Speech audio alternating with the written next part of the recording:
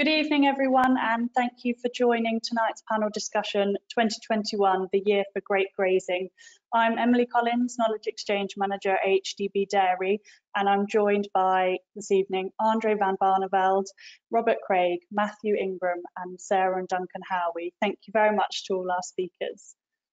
So move on just quickly, a little bit of housekeeping. So all participants are muted, and you can see on the screen how you should be asking a question just in that side panel.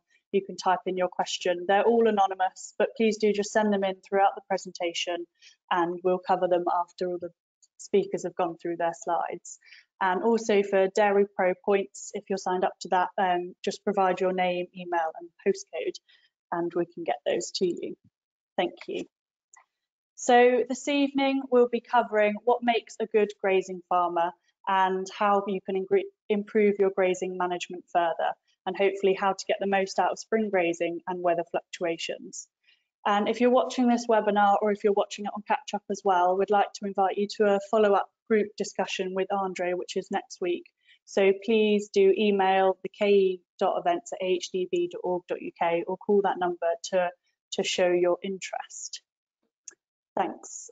So we will start off this evening from Andre, thank you, who will let us know what he thinks makes a good grazing farmer. Hello, and yeah, thank you. So obviously great grazing, this probably covers so many people who might only just be starting and people that are well experienced in getting cows out grazing. So hopefully you all get something out of it. And the first thing I always say when you're looking at, to be a great grazing farmer is to recognise the value of pasture in the diet for the cows, recognising that it's highly digestible, it's got very good protein levels, and that a proportion of pasture in the diet at least is always going to increase your intakes in cows. And then also recognising the difference between well-managed and not so well-managed pasture. And so describing the fundamentals of grazing very, very simply, in the next slide,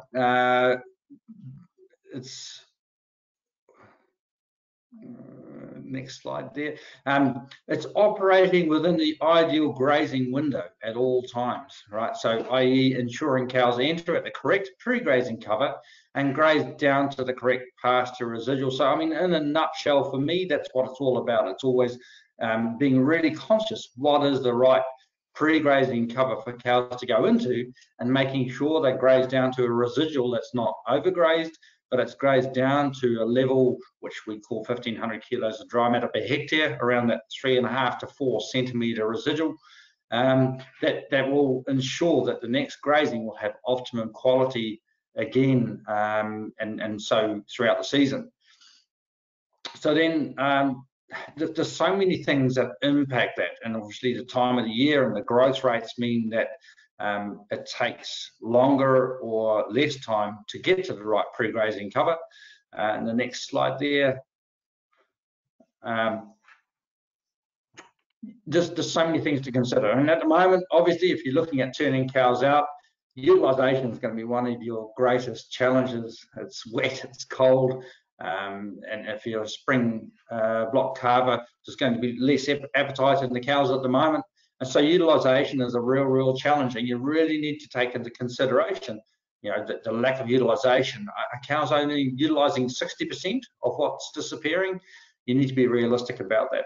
Consider substitution. So, you know, throughout the main season, by adding an extra kilo of meal, what are the cows going to drop out of their intakes in pasture? You might add a third kilo of meal and the cows reduce their intake by 0.9 kilos of dry matter of pasture. So you need to really be aware of the impact that it has and the impact that substitution has on the cow's appetite to graze down to the right residual. And the impact of the pasture reproductive phase. So when perennial ryegrass goes into reproductive phase, sort of at the end of May, you're looking to go into slightly lower pre-grazing covers because that you're going to lose some of the digestibility as the grass is trying to go to seed.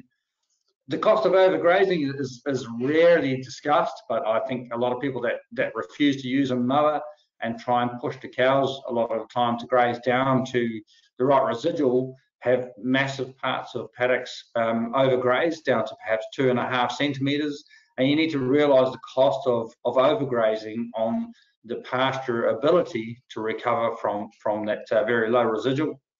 And which leads you to the requirement for mechanical intervention. You know, like it's a hot topic a lot of the time in grazing farmers, and people can get passionate about whether to or whether not to, whether to pre-mow, whether to top after the cows. But it's recognising that sometimes there is a requirement for getting the mower out, and especially the higher your target output per cow for the year, the more you're going to have to resort to a mower sometimes to do the work rather than pushing the cows to do it. The impact that moisture deficits have in your system and how regular they are and how you prepare for them and what changes you make. You know, some people will change to maybe a 40-day rotation to maybe at least have something there, whereas I would usually be advising 24 to 28-day rotations through very dry spells. So it's recognising that deficit changes are required. And of course, fertiliser and especially nitrogen use. Is it to fill a deficit or to create a greater surplus? And again, you know, pasture is of such high value at this time of the year, but when it comes to May or so, if you're already growing well in excess of your pasture demand, should you be applying more nitrogen to push that excess even greater, and how to use nitrogen efficiently, economically, and environmentally responsibly, I suppose. So there's so many considerations as far as your pasture management. So that covers a huge amount of things, and it doesn't answer anything as far as you know, how it makes a grazing farmer, but as long as you're always operating within that ideal grazing window, that for me is the absolute must. So yeah, look forward to a bit further discussion on all that. Thank you, Andre. I think that gives a really good introduction to what you think makes a good grazing farmer, and hopefully you'll have lots of questions coming in for people that want to delve further into those points. So just before we start with our next farmer speaker, I want to launch a poll and find out a bit about you, the audience, and how you would describe yourself. So there's a poll on the screen now. Please select one answer. So how would you class yourself? As an experienced grazer, confident with the grazing principles, or maybe you're just starting out on your grazing journey? You might be grazing, set stocking, but thinking of changing to paddocks and rotational grazing, or other. Please just let us know in the questions.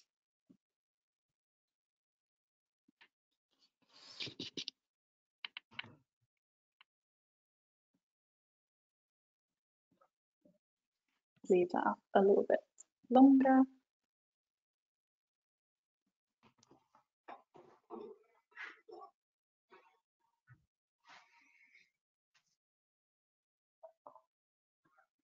Okay, thank you. Results. Oh, okay, so we've got a good range. 34% experienced, 40% confident with the grazing principles, and 19% starting out on grazing journey, and 3 currently set stocking. Thank you. It's interesting to know and good to see how we can kind of balance what we're talking about. So that leads us nicely onto our next speaker. Thank you, Robert. So I think you've got a great wealth of experience on a couple of different units. So if you'd like to talk to us about your experience and what you think has made you a good grazing farmer. Okay, and good evening to everyone, and thank you for the invitation to come and talk to you this evening. I'm going to sort of set the scene a little bit as to the journey that we've been on.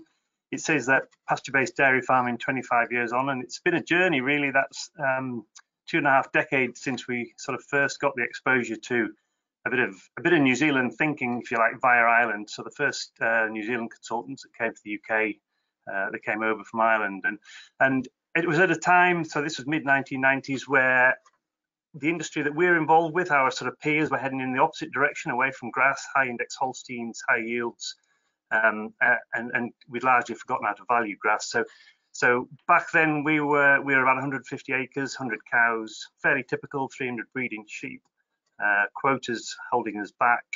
And we started to learn about grass. We started to learn about measuring grass and allocating grass on a daily basis, actually quantifying the value of grass and seeing the potential in it.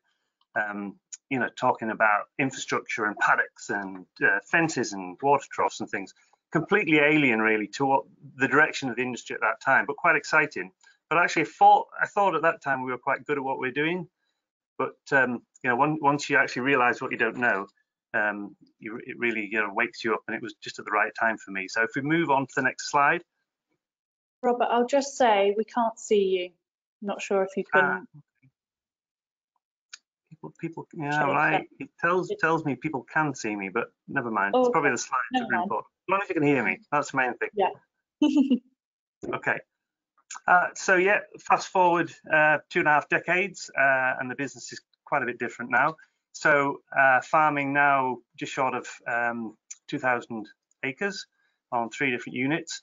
So the home farm is Kenhead Farm there. That's sort of grown from a fairly small family farm, just me and my father, to, you know, nearly 500 cows now.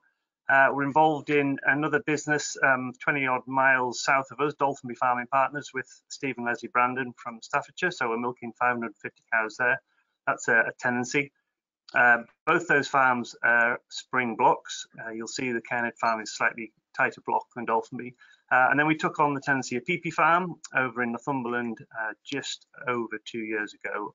We've got a split block over there. So we managed to mop up our empties from the other 2 farms over there, and they sort of supply the autumn block. There are reasons for, I mean, it's a particularly dry area of Northumberland, so that sort of fits in quite well. Manage very similar principles to them. You know, all 3 farms are all pasture based. I'll go into the sort of key KPIs in a minute, but you know, we're doing about 6,000 litres off the spring farms, around about sort of 510, 520 kilos of milk solids off anywhere from about 1 tonne to 1.25 tonnes of supplement feed gone in there. PP is a little bit different. We're about 6,500 litre herd average there.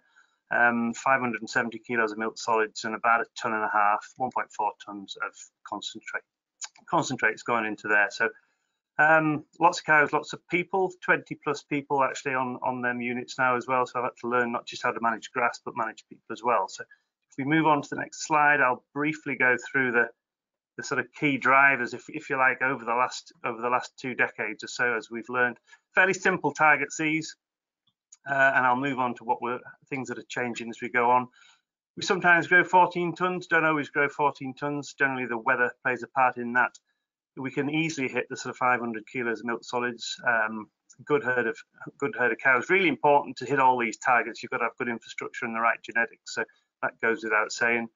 Really fertile cows, New Zealand cows, you know, really get back in calf very easily. So we're easily hitting those empty rates now, and calving rates as well, and replacement rates. So those are the targets that have sort of held us in good stead, if you like, over the last couple of decades and allowed us to build the business. Things are changing now. We're going to have to start setting new targets around sort of soil organic matter, soil organic carbon, greenhouse gas emissions. Really, we're going to have to get very clever about using our own nutrients more effectively. We're starting this year to take control of that on one farm. We've bought our own slurry spreading gear, and we're going to be following the cows around with slurry and really using those nutrients as a more effectively, I think, through the growing season. There's cost involved in that, but actually we need to take control of that and try and make the better use of that. I can see a day coming where nitrogen is going to be either taxed so that it's uneconomic, or actually legislated that we'll not be able to use it to grow grass. And I don't think that's so far away, really. We may even, to give ourselves a little bit more control in the future, start to make our own silage again. Both of those jobs I never thought I'd ever go back to doing again. We've obviously got the scale there that we can possibly do it easier than some, but it does involve huge quantities of machinery that I thought I'd left behind a long time ago. Interestingly, also, we're looking at more diverse swards, so maybe using plantain in with ryegrass and clover mixes to sort of try and make at least one of the farms a little bit more drought resilient. The farm over in Northumberland is particularly hit drought. So I've probably used up my 5 minutes, I would imagine. I could probably talk all night about this, but we can go into a bit more detail during questions later on. Okay. Thank you, Robert. Yeah, no, that's been really good, and we've got a couple of questions already coming in about multi-species swards, so that will definitely be coming up soon. So that leads us nicely, thank you, on to Matthew. So Matthew, I think you're going to talk to us about the kind of right attitudes for a grazing farmer, and you've got 5 key points. Yeah, so good evening, everyone, and thank you for listening, and thank you for having me. So I thought that I would try and show you with a few pictures how we've interpreted really what Andre was talking about, and also you know, it's a very similar system to what Robert's running. And I identified 5 key things really that I thought that you need to be a good grazing farmer, or probably a good farmer generally. And I think actually, despite all the talk about grass species and cows and spring block calving and sheds and whatnot, actually the most important thing is probably your attitude. You've got to want, firstly, you've got to want to milk cows, and secondly, you've got to want to milk cows from a grazed or a pasture-based system. And you've got to believe that you can do it, because it's easy to look out of the window now on the, whatever it is, the 9th of February and think, oh, there's just no way I'd be able to graze cows before the 16th of April. But if you believe that you can do it and you want to do it, you'll find a way. And so the first picture that we've got here is just an aerial shot from, oh, I should have said probably that I'm in a contract farming arrangement on the farm. So we've got we've got 138 hectare grazing platform, and I'm on about a 2,000 acre estate. And I'm in a contract farming arrangement with the Corley family, Lord Corley and his son William. And I started in 2005, my first contract. We milked about 130 cows, as a one-man unit, and I just bought the cows and machinery as they were on the farm. And then when William Corley, his son, came home in 2013 to take over the estate, he wanted to upscale the dairy. And the picture you're looking at in front of you now more or less shows the extent of our grazing area. So at the top of the picture in the middle, you can see the buildings, and you can actually see running sort of across the top of the picture the railway sleeper track that we built to take us out to the paddocks on the top right-hand corner of the picture. And then there's another track comes sort of down the middle, and you can see the cows have walked down that track and they're grazing. And you can also see that it's very early in the season. There are no I would guess, I don't know exactly, but I would guess that's sort of the last week of February, first week of March. So I suppose I've identified your attitude. So you have to have the attitude. I mean, we've got 500 cows on our sort of scale. You definitely need tracks. So you've got the attitude that you want to get out there, and you really do have to put in some sort of trackway system and water system. Could I have the next slide, please? Clearly, you know, we're an autumn calving herd, and you may be, I mean, obviously 75% of you already have a confidence with grazing principles, but I feel like maybe sometimes, you know, we think about grazing and we think about the more extreme end of the grazing spectrum, where you have no buildings and just a milking parlour. Realistically, I would say in the UK, we're perhaps moving beyond that being a feasible way to farm in the current climate. But you can see the investment that we made in 2015, which was a slurry lagoon at the bottom of the picture and a 510 cow cubicle shed with solar panels on the roof. And then there's another slurry lagoon on the right-hand side. We converted an old loose yard into a new milking parlour with collecting yard behind it. And then on the left-hand side, there were some existing buildings. So it's a very substantial investment in infrastructure that we've made at the same time as upscaling, but it has enabled us to graze from usually about the middle of February to the middle of November. But notwithstanding that, we have the sort of infrastructure I would suggest that most of you have got on your farms or are thinking about building. So I suppose that brings me on to my third point, which is you do actually have to have, notwithstanding the tracks and the water, you still have to have the infrastructure. So it's the attitude, the tracks, the infrastructure, the buildings. Don't discount, don't think that you can get away, you know, that we should be doing it with no buildings and no infrastructure. That's our herd of cows. So I think Robert identified, and I would agree, that it's very important to be very realistic about the genetics that you're milking. If you're thinking about taking the first step on a grazing system, you may very well have 8.5 or 9,000 litre Holstein cows, you probably can graze those very successfully. But it won't be any good thinking that you can turn them out in February and they're going to continue giving 30 litre average milk yield. They're not going to do it. It's probably not fair on the cow. We're not as far down the grazing journey perhaps as Robert. We started grazing, extended grazing in 2005-06. Initially very enthusiastic about a sort of hardcore Jersey cross Frisian, but actually for an autumn calving system, I think we've decided that really we need a more Frisian type cow, giving more towards about 550 kilos of milk solids, and that's sort of roughly where we are today. Could I have the next slide, please? That's our milking parlour, because obviously all dairy farmers love to look at a milking parlour. It's a 40 swing over, 40 aside swing over Waikato. I get a lot of stick in grazing discussion groups for all the toys we've got. We do have ACRs in there. It's a 2-man parlour at all times, but we would be quite easily capable of milking about 280 cows in that middle hour. Obviously, it takes a bit of time to start up and a little bit of time to slow down, but in that middle hour when everything's flowing, we can milk 280 to 300 cows with a full pre-wipe and all that routine. Next slide, please. I'm conscious of the time. Yeah, so again, that's just me banging on about infrastructure, but it's just the inside of our cubicle shed. We may only house our cows for 100 to 120 days a year, but there's absolutely nothing stopping us. If circumstances dictated, they could live in that shed all year round, I suppose. It's just, people comment that we spent a lot of money and we then try very hard not to use it, but that's just the fact of grazing in this country, I think. I don't think that I've got anything else to say. Thank you. No, thank you very much, Matthew. And I should say, Matthew is, or what was and is, a British grassland grazing mentor, and actually was the grazing mentor for our next speakers, Sarah and Duncan Howie, who are a little bit more recent to their kind of grazing journey, but doing really great things. So we'll start off. Thank you, Sarah and Duncan. Evening, everyone. We milk 300 cows in Shropshire, just outside Shrewsbury. We've got a grazing platform of about 100 hectares, and since 2016 and now, we've transitioned from milking 280 cows from an all-year-round system, which were housed about half of the time. We're now fully in an autumn block system, having had 2 years split block, last year being the first year that we were fully autumn block calving.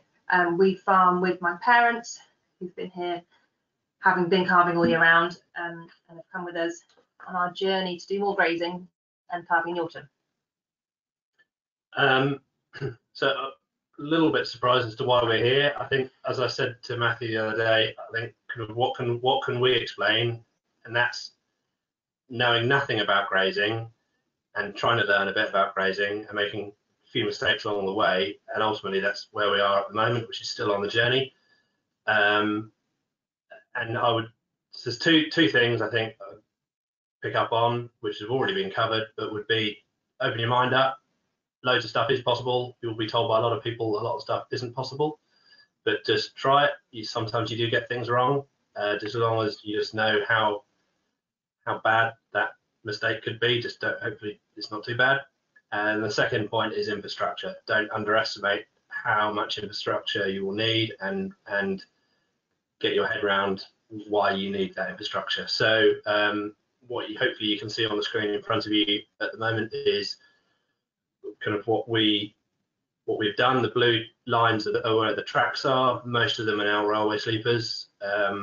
We've tried various different tracks and decided that railway sleepers are the best for us. And most of those paddocks are 3.2 hectares in size, which is a 24-hour grazing for us.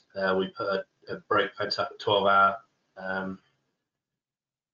And so a lot of water troughs gone in, a pressurized water system, railway sleeper tracks, electric fencing. And we've done most of that ourselves. Obviously, the railway sleepers were installed by a contractor, but the majority of that work we have done ourselves. we could have got the contractor in to do a lot of that work, but for us, coming from kind of as almost new entrants into farming, we had a lot to learn, and I'm pleased we did do a lot of that work ourselves, as that meant we knew how to fix stuff when it went wrong, and we understood the value of fencing and how it works, and we learned a lot on that journey. You got anything else to add on infrastructure? So you can, if you click on to the next slide, it's got the inset bit. These are the kind of the main problems we faced of starting to graze. You can see the buildings. We've got about 30 acres straight behind the buildings, which the cows can walk straight out from. Otherwise, we have to cross the lane, which our next door neighbour uses. We've quite a busy farming operation up there, so we have to cross the cows, cross the traffic. We then have to cross the main road to get to at least half of our grazing, and cross the brook in one or two places. So you can see the long thin field between the road crossing and the brook crossing. Initially, that was used as a track, so we were probably losing about 2.5 hectares for the sake of a track, if that makes sense. We graze it once and the cows would just tread it up for the rest of the summer. So luckily the Environment Agency helped us build a bridge, which we are now across the brook with, and having made a lot of improvements in terms of our infrastructure to be able to graze better, our next priorities, which are this year, we're going to put in the cattle grids on the lane so cows don't have to stand after milking. So the improvements we've made with our grazing, if we can just get the cows into those paddocks for longer, we should be able to improve it even further. And we've also put in a planning application for an underpass under that main road, which we cross morning and evening at rush hour, basically. So we get kind of 30 or 40 cars a minute. So it'd be great to be able to cross the road much easier. So yeah, we've made a lot of infrastructure investment, and we're now kind of looking to fine tune a lot of it. Yeah, can we move on to the next slide, please, if that's all right? Key thing I'd just say whilst we're waiting for that is, I said, open your mind up a bit, is grazing, discussion groups. Make sure for the 25% of you that this is all new and you're thinking about getting involved in it, get involved in discussion groups, definitely. If anything, just the practicals, just when to turn cows out, just what the stuff that the textbooks, it all seems a bit complicated. Discussion groups make it real. You can then get advice on what to do and what not to do. And this is, I suppose, what we're aiming for, which is just utilising more grass, margin over purchase feed, getting it from grass out in the paddocks. And that just shows a bit of the story of where we've taken it to. Still a long way to go, not perfect by any means, but now up to kind of 13 tonnes of dry matter a hectare. You can see by the number of paddocks as well that over the last few years we've brought in what was down as a lot of arable ground. We've brought that back into grass, so we've got more paddocks to graze. And actually this year we've got even more paddocks to graze as we've got some more land off the neighbour, which is brilliant. But you can also see probably from the green and yellow bars, we've learned probably the hard way that getting a blade over everything once a year is, as Andre mentioned earlier, really important in terms of regrowth. So last year we got around most of the paddocks. In terms of learning, you can see there's a chunk of 19, 20 and 21F that we didn't get to mow. It's because we were late rolling them. They were reseeds, we were late to roll them, so we couldn't, well, no one will put a mower over them to risk their mower. So yeah, all still learning, but from that I think you can see that we've come quite a long way. Really great. Thank you. Thank you, Sarah and Duncan. Wonderful. So just now, just before I've got lots of questions coming in, I'm just going to share another poll and try and find out from the audience what your biggest aims are this grazing season. So if you can select all that apply, we've got improved infrastructure, tracks, fencing, water, increased grass measuring frequency, days grazing, and that's milk from forage. Improving your staff's knowledge and attitude to grazing, like Matthew said, including multi-species boards, we'll definitely be going on to that, or if it's utilising slurry and farmyard manure better.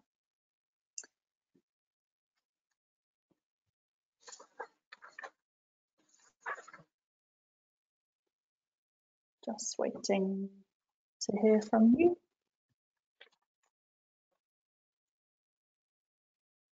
And people might be tempted just to tick them all, but try and tick your main aims.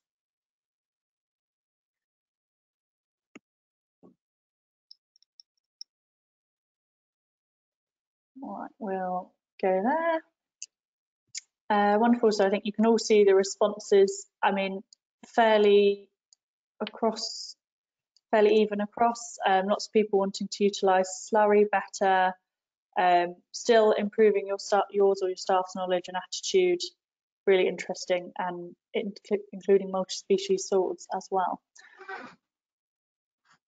Okay, thank you for that. Right, so discussion. I'm going to kick off with a preloaded question before I go through everything we've got. So we've heard from Andre what he thinks makes a really good grazing farmer, and I just wanted to hear from the rest of the panel what you think. So, you know, you've already got those attitudes, but what are your aspirations for the grazing season in 2021? So we'll start with Robert. So you've got a few different sites. Yeah, so I'll go back to using a slurry more effectively, really. I think there's two sides to that. There's using less nitrogen, so I want to be able to do it. I'm fascinated by how the organic side of the industry manages, and they can grow phenomenal amounts of grass without the use of chemical nitrogen. So we've got a huge resource there. Because we've been using or locked into using contractors, we're not using it when it's most advantageous for us. They tend to dictate when it gets spread rather than us, because it's very difficult to get a busy contractor that's making silage in the summer to come and spread dirty water or slurry behind the cows.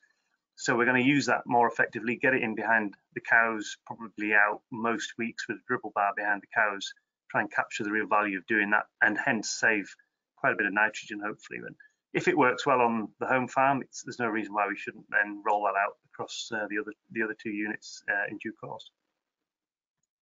That's great. And do you have any goals of how much more grass you'd like to, or the productivity of grass you'd kind of need to see that improvement?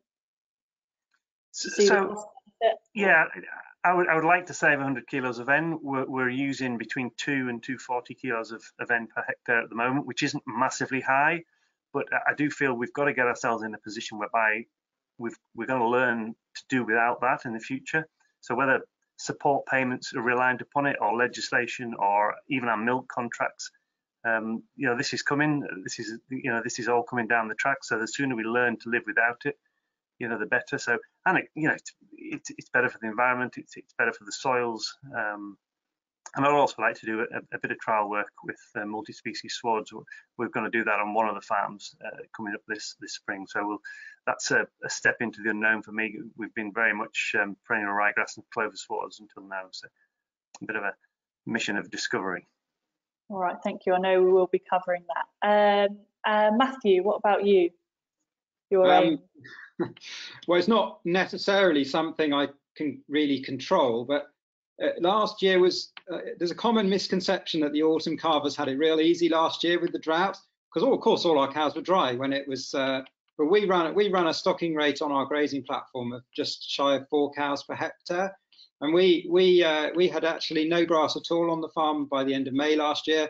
And then by July, all our cows were dry, and we were buying hay because we had no grass again. So I suppose my aspiration is really simple. I just like a more normal year, please. We can cope with, we in terms of the grazing, it's no drama. We just need a little bit of dry weather in February and then some rain through April and May. And yeah, so it's quite simple my end. Okay, thank you. Sarah or Duncan? I think probably for us, we got more of the same in terms of more of what we've done last year on the grazing side of it. And the real challenge for the next year, 2 years is improve the system in terms of making it easier for the team to use. So that will be underpass or a solution to the road and a solution to the lane. So if we can carry on doing something over 13 tons of dry matter, that's great, but we just need to make the system easier, and that will mean some spending money to get there. But if we're going to safeguard what we do here, we're going to need to do it.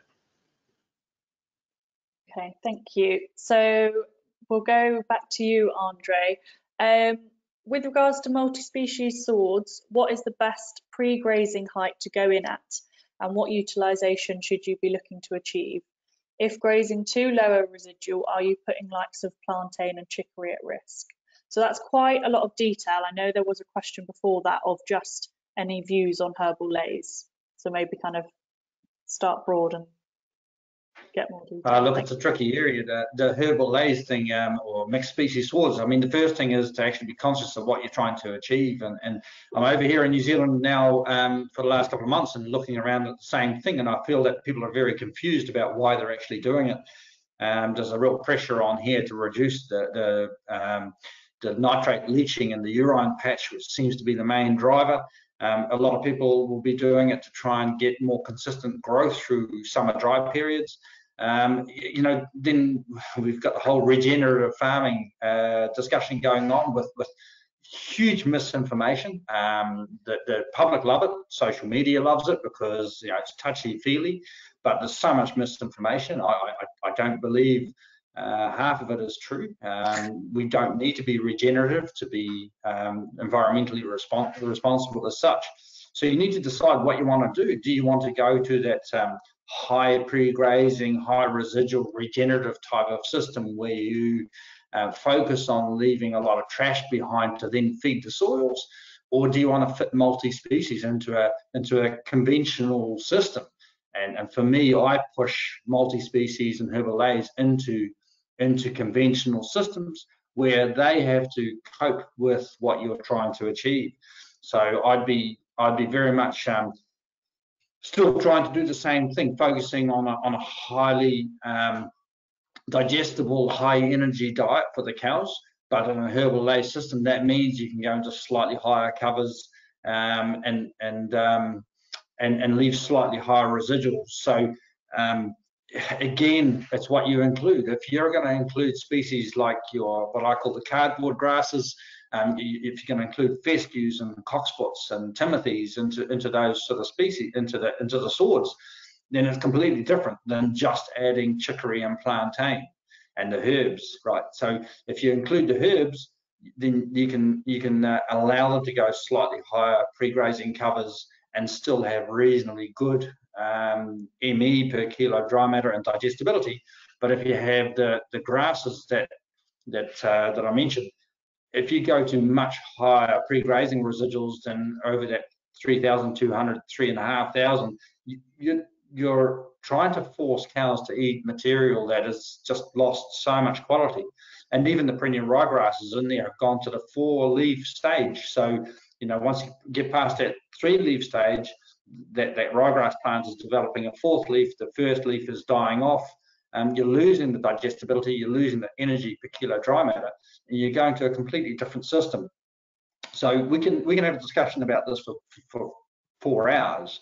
But the first thing I have to say to people thinking about it is, one, decide what you're trying to do. Are you trying to fit it into a conventional system or change the system? And if you're trying to stay in a conventional system, it's not allowing it to go much greater than your current pre-grazing and residual targets, maybe about 1 centimetre each way. And why you're trying to do it, and also just I keep hearing nitrogen, chemical nitrogen. We all think it's the devil. It's not. The overuse of chemical nitrogen is what's the problem. So using the herbal lays, making sure you try and get some legumes into that to supply a lot of that nitrogen is a huge part of the reason. So yeah, it's how long is a piece of string? But yeah, I can go into a whole different area of it again. You know, the persistence of those herbal lays at different grazing heights and all those sort of things. But I'm not sure how interested people are and how much time I'm going to spend on it. No, that's all right. Thank you. We do have, there was a series with British Grassland on herbal lays. So if anyone's interested, they'll all be available on YouTube. Any comments from that before we move on from Robert or Matthew, or if you're thinking about it? Probably the persistence, and that would be my concern would be, I wouldn't want to be having to be ploughing up and reseeding these things. You know, we know grass, we know it, you know, it'll get through the most severe drought and a good few weeks of rain and it's back again. But, you know, the persistence of this being grazed or cut, that would be my concern really, as to whether or not, you know, we'd have to be re-sowing this stuff every 3 or 4 years. Okay, thank you. Yeah, I think that's most people's concern, and that's why I'm a little hesitant about really pushing them into conventional systems too much, and that's where plantain has probably answered all our questions and being able to survive, and you get reasonable persistence to pay back, for a payback on your investment. But then, different areas, different things. Some of the real dry areas in the UK might suit chicory or a perennial chicory, and others, if you're kind of wetter, they'll be gone in a year's time.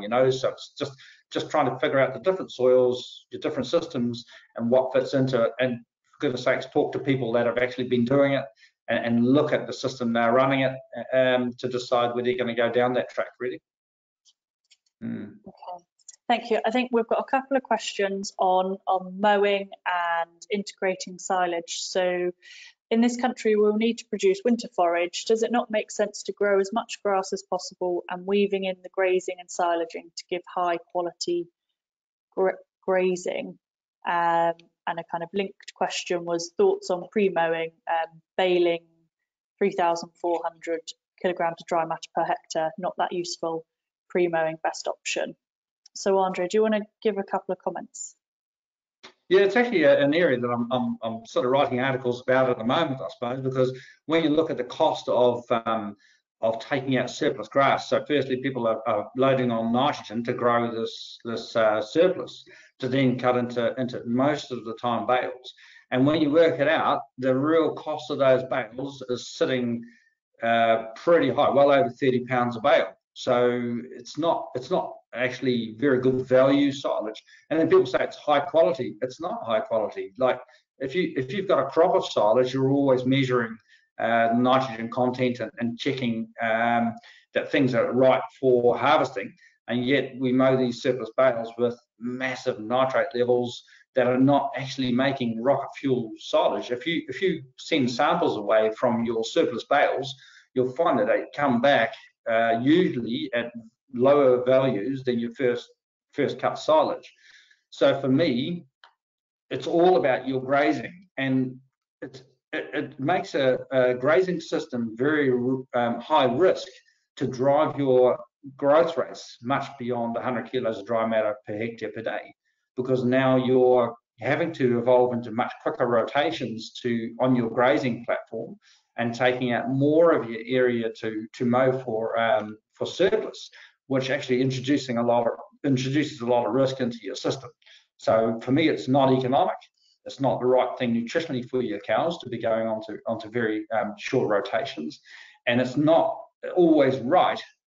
It's to grow as much grass as you possibly can. So I disagree with the concept to just grow as much grass as you can, because it's not the right nutritional pasture for your cows, what's left to graze, and it's not actually your best silage, and it's actually very expensive silage. So for me, my advice would be grow purpose grown silage and focus on doing the best possible thing for grazing nutritionally for your cows. And yeah, pre-mowing, pre-mowing or topping. I have a flow chart that I use. So you assess every time you open the gate for the cows. Is this the right cover for the cows to be entering for them to achieve a residual willingly? And if you look at it and you say, well, no, if I put them in there, they're not going to graze down to my 1500 cover willingly, then you have to ask, firstly, is it surplus? Should it be coming out for surplus? And do I skip it to go to the next paddock? If the answer is no, you need to graze it, then the next question is, would I be happy for all the material that's in here to be inside the cow? Like, is it still a good pasture, good quality pasture, but it just wouldn't graze it down? And if the answer is yes, you pre-mow it. But if there's a lot of seed heady stuff in there you'd prefer not to have in the cows, then you graze it and post mow it. So that's my flow chart. That's a good flow chart. Matthew, you were nodding along there.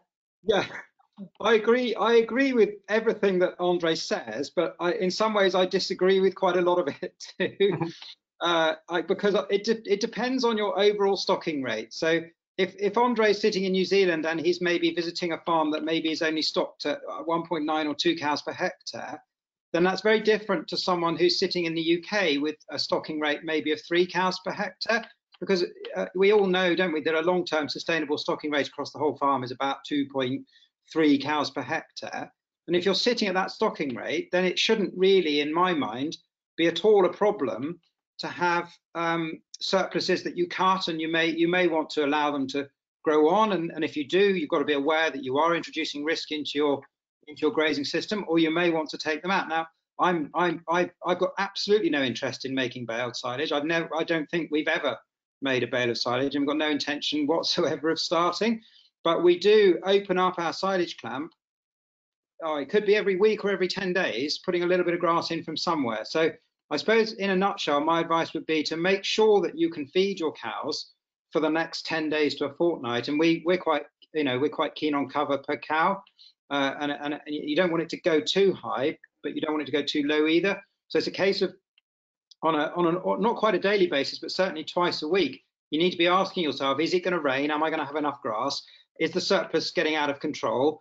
Am I going to take a couple of paddocks out? So I sit somewhere in the middle, because we do both. We run a very high stocking rate on our grazing platform, and we grow 80 acres of silage grass in another place. And I think probably that it's not far from being the ideal.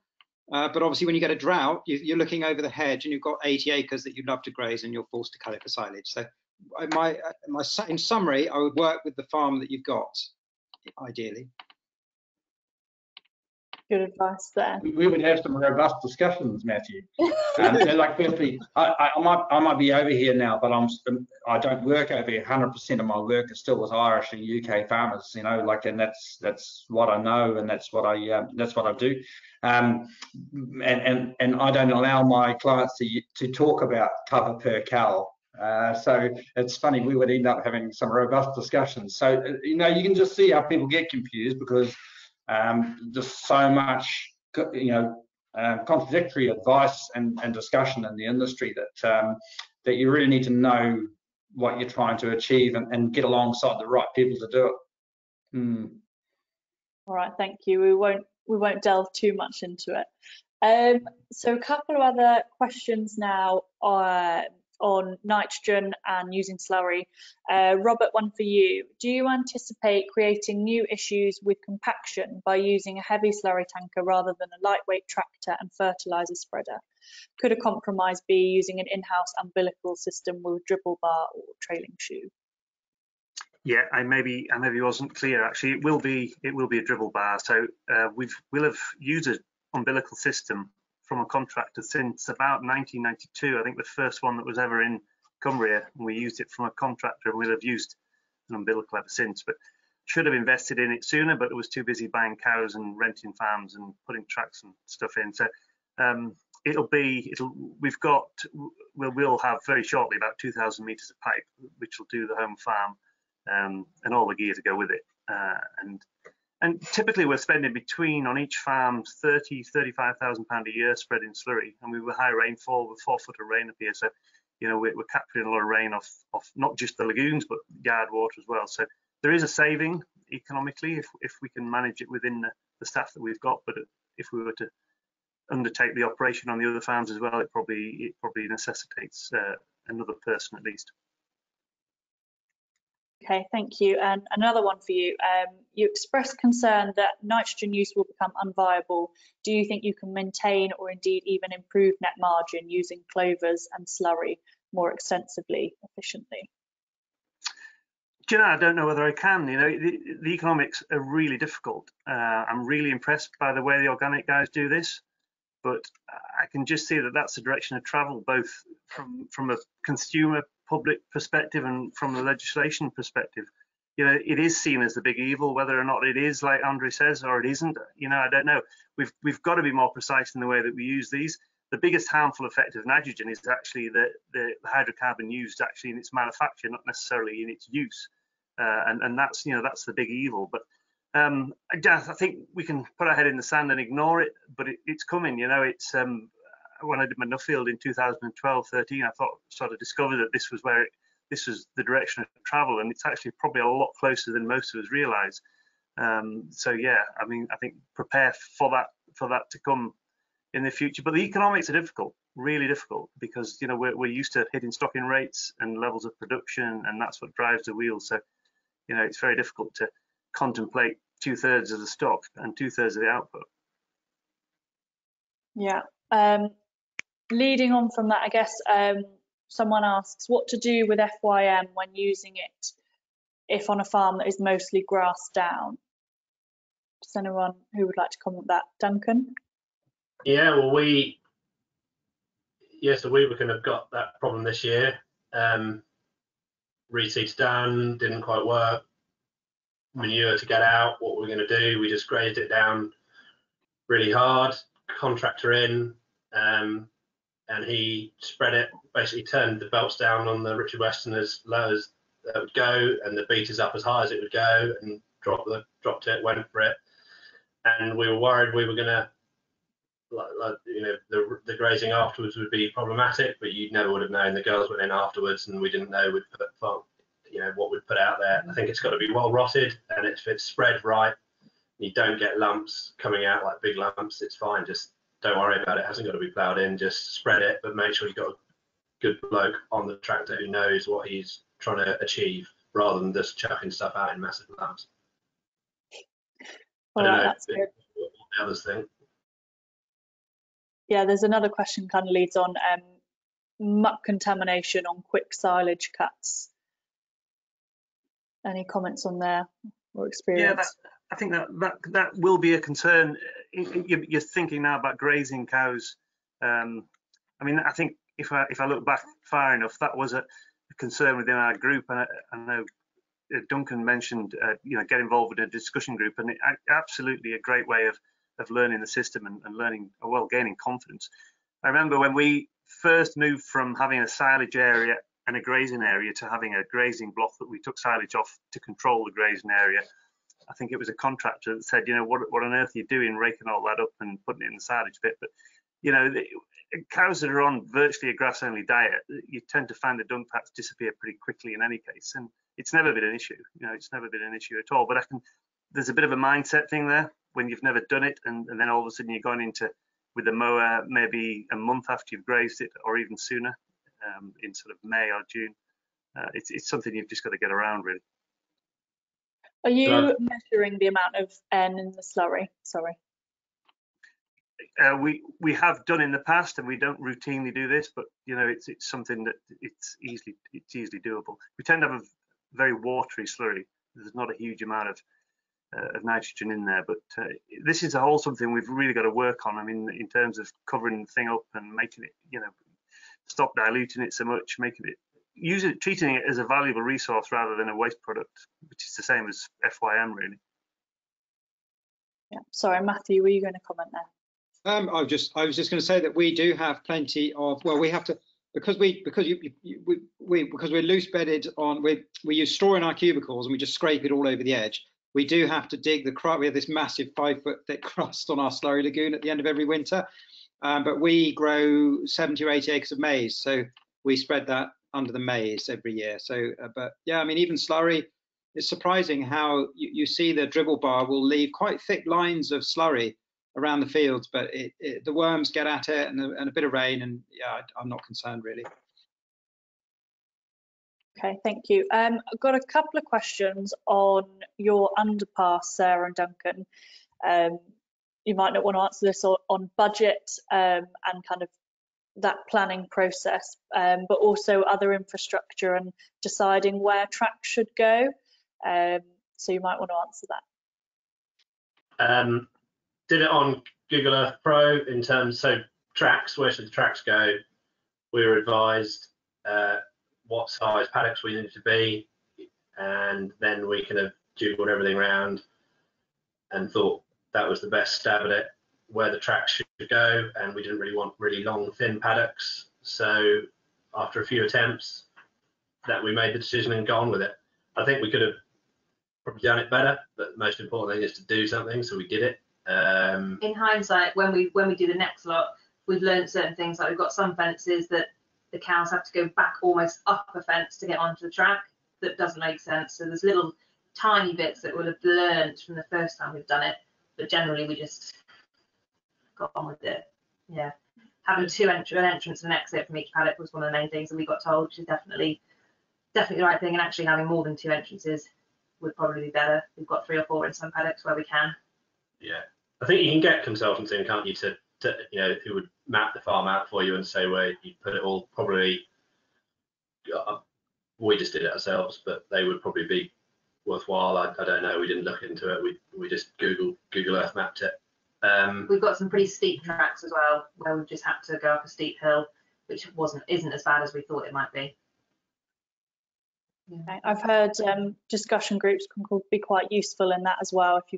If you get the group to come round and have maps and see what everyone else comes up with. Yeah, definitely get people on the farm. Yeah. And with the underpass, we've put in planning, but it's a bit of a unknown at the moment. We basically can't really get fixed prices until we've got the planning and know what highways are going to insist us on doing. Really? If anyone, if anyone's built one, let us know. No, I was going to say it was really we can put the design in and you get planning for it, but then only when you've got planning for it will you have the equivalent of the building regs people from highways come out and say we want you to build it like this, and once you've built it like this, and then we'll sign off on it. Now that level of engineering will dictate how long the road's going to be shut for and how much it will cost. So we can get planning, hopefully we will get planning, and then the next bit is, do they want it to be able to take a 500-ton crane or etc. So that's the detailed bit is the next bit that we've got to come. But the parish council haven't supported it, so we're really we're making friends around here. All right, well, best of luck to you. Right, we've only got a few minutes left, so I'm going to say short answers for these next few questions. Is the SCI, so that's the spring calving index, breeding the right sort of grazing cow for our panelists? Yes or no, Sarah, Duncan? Well, you'd be autumn ACI anyway. We'd be autumn rather than spring, but equally, just because that's the ideal cow that you want to end up, that the autumn calving index, that gives you the ideal cow to end up with. It doesn't mean that using those bulls on our cows is going to give the right grazing cow. So I think for us, we've had to interpret it slightly more differently according to what we're starting with. So we've kind of made it up ourselves, but they're what we're aiming at, but not necessarily what we want to use. Great plug there for the herd genetic report, which can make that a lot easier. So if you're interested in that, put it in the questions. Robert, do you use the spring calving index? I don't, unfortunately. Had a lot of confidence in breeding worth for a long time. Used a lot of New Zealand semen. I mean, and then I would probably have more faith in EBI now than I would the spring calving index. But I mean, that's I must say I delegate a bit of this to one of my managers who understands the bulls and does that analysis for me. So I'll put that proviso in there. I suppose I've got other stuff going on, and he's more of a breeder than I am. So, but it's a step in the right direction. But I think EBI probably made a better job of it so far. Okay. All right, thank you. I'm going to move on to the next one. Do any panelists accurately measure rainfall as it determines grass growth and feed wedge hugely? Sorry. When do you get best response to slurry? Do that very quickly. And a question: what stops Robert becoming organic? Should I start with that? Economics. I've done the sums, and it probably means reducing output too big, and I'd probably go out of business. And it's through that transition period and lack of knowledge. It's so easy to stick nitrogen on, and it works. I've done it for years, and it works. But that's head in the sand. So we've got to have an open mind. Everyone said you've got to have an open mind. We've got some fantastic organic guys out there growing huge quantities of grass and really putting the rest of us to shame sticking nitrogen on. So we've got to learn from them. That's a great answer, thank you. Anyone measuring rainfall? No. I do. I measure everything. Oh, sorry, we can't see you still, Robert. Well, I can't. Yeah, we're measuring grass. We're measuring rain on all three farms really, and it really focuses the mind in the drought. Believe me. But yeah, we do. We measure rainfall, and it's just you've got to measure everything. It's the whole thing. It's whether it's the grass, the rain, the numbers, whatever it is. You've just got to measure it. That's great. Measure to manage. Right, we are running over, but they're really good questions. So Andre, really concise answer on what's your reason for 12-hour breaks? Kind of give some technical knowledge behind that. My reason, I just think that it's practical for, especially when you're learning, to have cows always going out to fresh break, and that if you over allocate, that you can change it for the next break to get them back grazing onto it, or if you slightly under allocate, you can fix it for the next time. And I think everything's about cow flow, like Sarah just said about cows coming out of a paddock having to get back on themselves. It's like that in the milking parlour, it's like that everywhere, and if cows know they're going to a fresh break, they should move through the parlour better knowing they're going back out to fresh grass. But I think it gives more flexibility and a more consistent diet, but more flexibility in controlling over or under allocating as well, really. Okay, thank you. And we'll make this the last one. Do the panel have any advice on balancing grazing with buffer feeding and keeping cows enthusiastic about grass when they know silage is available? We'll start with Matthew. Yeah, yeah, that's a bit of a poison chalice sort of a question. My advice would be to decide how much you want to supplement, and never change it until you decide you need to change it again, because it tends to be a different person doing the supplementing with the silage than it is the person doing the grazing breaks. And you can get in this situation where somebody on the Keenan, say, thinks, oh, they're a bit hungry, I'll give them a bit more silage, so I would stick quite strongly with, say, feeding them, I don't know, 5 kilos of dry matter silage, and then make the grazing allocation right around that. But there's absolutely no reason. It's perfectly viable to get very good residuals and supplementary feed. It's no problem at all. But it is more training of the manager than the cow. Okay. We learned this the hard way. We learned the hard way trying to graze our Holsteins, and never ever let the cows be in a paddock grazing where they can hear the feeder wagon. That was our biggest downfall. We have 300 cows all at the gate. Like a disaster. But we managed to make it work, just about. What Matthew said, yeah. Thank you. Right, well, we'll close the discussion there. If you want to pop on to the next slide. So what now? So this panel discussion is part of a series. So we've got the follow-up discussion which will be on Microsoft Teams on the 17th or 18th. So I'm sorry, the email's not very clear there, but it's ke.events@ahdb.org.uk if you're interested in joining that. So please get in touch. That will be next week, and if you let us know whereabouts you are in the country, there's 2 different sessions for the North and Scotland and for the rest of England and Wales. And then in April we've got a silage panel discussion with expert George Fisher, and in May we've got a grazing for all year round herds panel discussion with Piers Badnell. So please look out for those. If you're on this, you may well be interested in the others, or you might be happy with this. But we also have a new resource which is called Forage First Guide.